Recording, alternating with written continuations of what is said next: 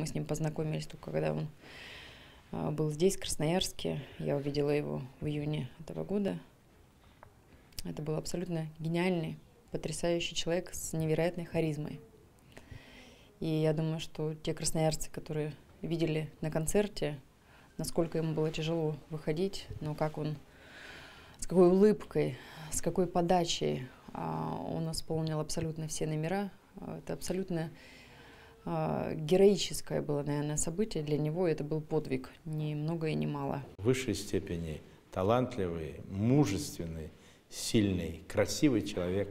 Красивый и внешне, красивый и духовно, внутренне. После этого концерта мы общались, несмотря на то, что ему было тяжело. И затем утром я его провожал. Он не исключал, что приедет еще раз. Вот, шутя говорит, если пришлете за мной самолет, я спою еще в храме, в монастыре. Я подарил ему икону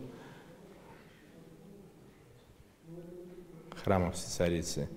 И, в общем-то, исходил из того, что летом мы его увидим. У нас есть предварительная информация, что он может быть похоронен и в Москве, и в Красноярске, так скажем. Но вот точной информации об этом на этот час, на эту минуту у нас нет, коль скоро родственники его живут за пределами Красноярска, в Лондоне и в Москве. И я думаю, что в ближайшие часы мы с ними свяжемся и вот этот вопрос для себя проясним. Но где бы он ни был похоронен, Хворостовский — это красноярец.